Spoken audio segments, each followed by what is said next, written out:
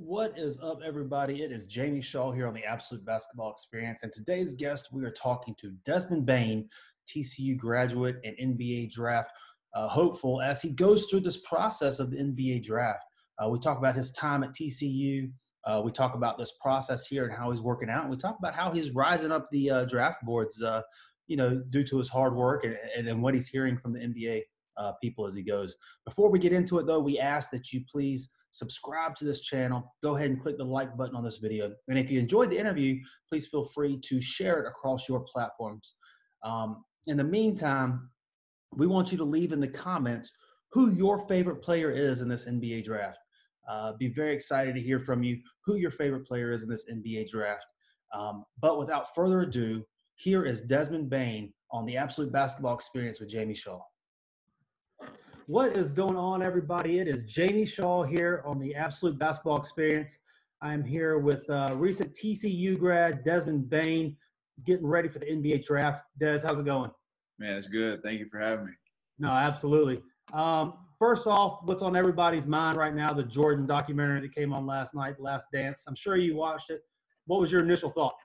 It's crazy, man. I grew up, I was born right when, they were winning all those titles. So, I was just a little guy, and, I obviously watched Jordan highlights and stuff like that, but you never know what type of competitor and what the organization looked like until you get a behind the scenes view. And that documentary is big time, man. Can't wait till next Sunday.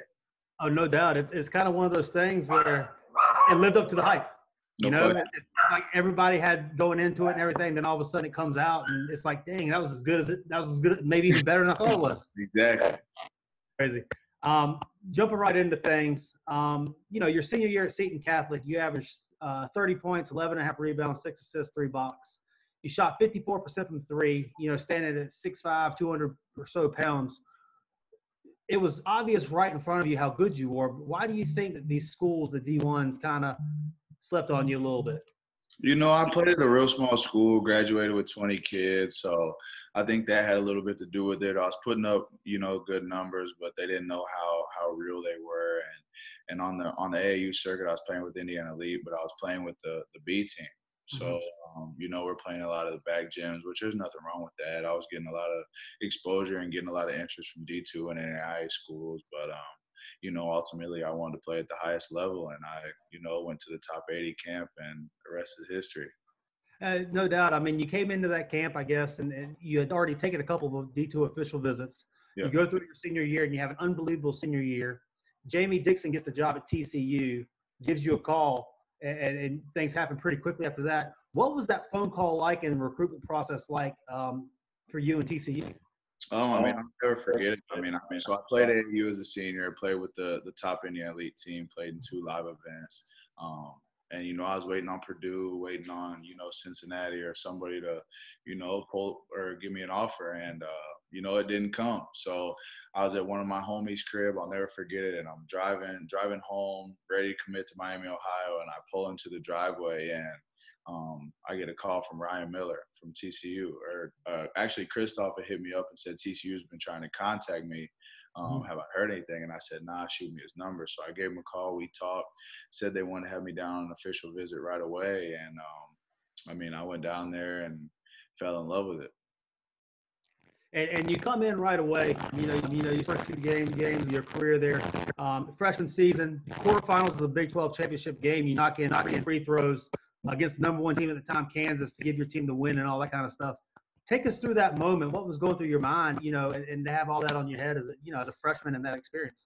I was kind of too young to really even understand the moment. I'm playing in front of 16,000 people, and, we're playing against the number 1 team in the country. And to me, it was just, another 3 free throws. Maybe as I'm a junior or a senior and I, actually understand the impact of the game, I may, hopefully still hit all 3, but you never know how the pressure gets to you. So, I was just a kid out there having fun playing basketball. And after that game, I had, tremendous amounts of confidence, and it really carried through to, the rest of that season and my sophomore and senior year. Absolutely. And if I would have told you your senior year at Seton Catholic that you would be leaving TCU as their all-time leader in wins, games played, 3-pointers made, 3rd all-time in scoring, what would you have told me back? I told you it's crazy. Because I remember having a conversation with you about 4.5 years ago, and I was about to commit to Indiana Wesleyan. So, I mean, you tell me that, I mean, I'd tell you you're crazy. So you finished your career with the school record 279 three-pointers made at 43% for your career. However, uniquely, you're comfortable shooting both off the bounce and off the dribble. Where does that confidence, where does that comfort kind of come from in your game? So I worked with Coach Miller, Ryan Miller, really hard, and obviously his brother Mike Miller played in the NBA and was a great shooter for, many years. So, that's how we really spent our summer, and we worked on, shooting off the move. I could always knock down spot shots, and then, shooting off the bounce and all types of different moves. So, after working on it so much, it becomes second nature, and it just, translated to the game. So obviously you can only run your own race here, but you're in a tough league. You make all Big 12 first team, and then you have guys who are on the second team like Tyrese Halliburton and Jamias Ramsey. You finish higher than them and all that stuff. Yet they're projected higher than you possibly in the NBA draft. How does that make you feel, or what's the process behind the grind that puts that into the chip on the possibly shoulder that gives you? Yeah, I mean that's the chip that I've had, my entire life. I mean, went to Seton and was kind of under recruited. Went to TCU, and TCU's never really been known as a basketball school or had a lot of respect, around the country, and we earned that throughout our time there. But I feel like it's, a similar thing. It's how my path has gone, and whether I get drafted or don't get drafted, I just hope I end up with a good opportunity, and I'm able to produce for hopefully a winning team. And so you tested the waters before and you came back. What was the feedback? What was that process like for you last year when you tested the waters, and what feedback did you get? So it was good. I mean, get to go to all these facilities and, meet with front office people and, just see where you're at. And, they told me that they thought I shoot the ball well and defend and rebound, which are, things that translate to the next level, but they want to see me shoot more threes and continue to get better as a, playmaker for myself and for others. And I feel like I did those two things over the course of my senior year. Yeah, and this past year you averaged 4 assists per game, and your usage rate skyrocketed up from 19 to 24%. You were put in a position, I guess, to make plays and create with the ball. Did kind of the feedback and your talk with the coaches from the NBA guys into that a little bit? And how do you feel that you did with it? How do you feel that you did with that feedback that you got implementing it into your game your senior year? Yeah, so I've had interviews with teams that I worked out with last year, and teams that have given me that feedback, and they said that I did what I was supposed to do. I'm hopefully projecting to the league as a 3-and-D guy, but I want to be able to, attack closeouts and still make plays for my teammates and for myself. So I feel like I proved I can do that, and I feel like they, feel the same way. Your game is incredibly efficient. You have minimal movements. Nothing's very forced. Where does that poise and confidence come from? I mean, I've always kind of played that way. Even, in high school, I've never really been a guy to step out of my comfort zones and do something that I'm not capable of doing. I just, stick to what I do and how I fit into the team, the role of the team. And, my first 3 years at TCU, I was, more of a volume role player, get out, run in transition, knock down open shots. And, my role was different. So I just, try to play the role to the best of my ability. And throughout this process, obviously, we're in a quarantine. You can't really get out, take visits and stuff. Your physical makeup is eye-popping. Your size, your height, your straight line athleticism and stuff, which would have kind of really helped with the combine situation or, in physical work and workouts. Have you recently been tested, and what did you measure at? So yeah, I was 6'6", with my shoes on, 216 pounds, I think. And we did a few of the combine measures and things like that. And I had a 40-inch vertical. I can't remember exactly what the short shuttle and the lane agility was, but he told me I tested well across the board. Oh, no, and that's no surprise. That's something that I think that you need to gather in person to really see how physically strong and built you are. Going back a little bit, your senior year, you set school records, you expanded your game and everything. What feedback are you currently hearing now from the NBA teams? I mean, I'm hearing great things. I've had several interviews. I had 8 interviews already. I got 2 more scheduled this week with teams, and a lot of them like me. It's good to have them call in this early. I think they just came out with the Zoom restrictions about a week ago, so it's good that a lot of these teams are interested and they feel the same way as me, that I have a skill set, that can translate to the NBA and help a team right away. Without a doubt. What players do you watch in the NBA? Do you study in the NBA? And then secondly, what type of role do you see yourself settling into as an NBA player? So I really watch a lot of guys like Joe Harris, Danny Green, Eric Gordon. When I was playing in the pick and roll this year, I watched a lot of Malcolm Brogdon. I like the way he, plays with pace and doesn't really let anybody speed him up, over the course of the game. So those are really the 4 main guys that I study. Coming out, you signed with Seth Cohen at SAC Agency.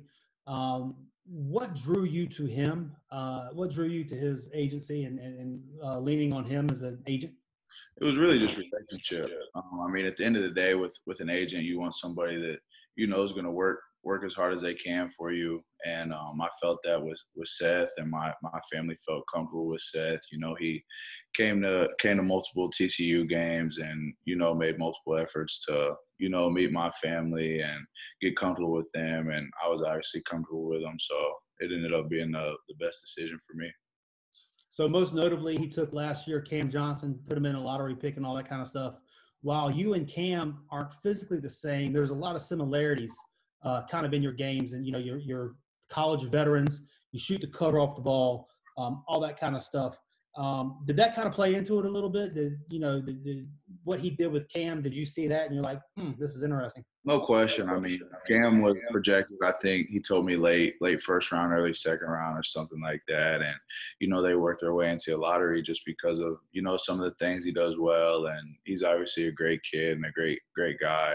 So, I mean, obviously, it, played a bit of a role in my decision. He played for Coach Dixon. So, Coach Dixon actually made that reference and said that, we are similar as well. So, yeah, I mean, that played a bit of a role in it as well. This is an atypical NBA draft in that you're not able to go to combines, you're not able to go individual workouts and stuff, having to rely heavily on Zoom, face-to-face kind of stuff. How are you navigating through kind of this system to make sure that these NBA teams are able to still get the best version of you? No question. I mean, I just try to relay my professional approach to the game and my professional, approach off the court as well, and all the habits that I've created, whether it be eating right or sleeping or whatever it may be. Just trying to, get to know them and them get to know me. They tell me all the time, they see me play for 4 years. They know what I can do on the court. They're just, at this point trying to figure out who I am as a person and, what makes me tick. Absolutely. And you're working out down in Miami. What does a typical day look like for you now? So we're going about 10 to 4, whether it be rehab, recovery, strength conditioning, on the court. We'll hit all that, and then I'll go back and get, rehab and recovery, and then I'll come back and do my shooting routine that I do and that, Coach Miller did with me back at TCU. Mm-hmm. And then, so we kind of like to end these things up on a little rapid fire, 3 quick questions that you give to the answers to. What is one incredibly common thing that you have never done before? Incredibly common thing that I've never done before. I don't know. Ate sushi. That's good. Yeah. In a movie about you, who would be playing you? Who would you have play you? Ooh, probably my boy Shano. He really good with the impersonations. He's a character. And what is one song you could choose that best describes your life? Love Yours by J. Cole. I mean, it talks about the people around you, and you probably know all about J. Cole being down there in North Carolina. But yeah, that's probably the song. That's awesome. Wrapping up here, is there any last thing that you would like to say to TCU fans that may be watching, NBA execs that may be watching, anything that you'd like to close up with? Yeah, so I'm obviously thank you to TCU and you know, the Horned Frog family for, you know, welcoming me in and giving me an opportunity when nobody really wanted to. And, you know, to any NBA teams out there, you know, you're getting a professional on and off the court. You know, I'm looking forward to the next chapter and ready to work wherever it may be.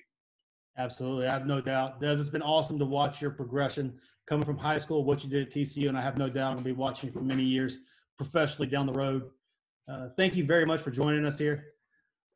Thank you, my man. I appreciate it. No, absolutely, and good luck moving forward. For Desmond Bane, I'm Jamie Shaw here on the Absolute Basketball Experience. Thank you guys very much for tuning in. And there you have it, Desmond Bane on the Absolute Basketball Experience. What a great story he has, going from where he came from in high school, continued to bet on himself, and now he's got a chance to get drafted in the NBA draft. Great story. Thank you very much, Desmond, for coming on. If you have not already, please be sure to go ahead and subscribe to this channel and like this video. If you enjoyed the interview, please also feel free to share it across your platforms so that more people can see and hear about Desmond. And also in the comments, we want to hear who your favorite person is and who your favorite player is in this 2020 NBA draft coming up. But until next time, I am Jamie Shaw with the Absolute Basketball Experience. Thank you, Desmond Bane, and we will see you soon.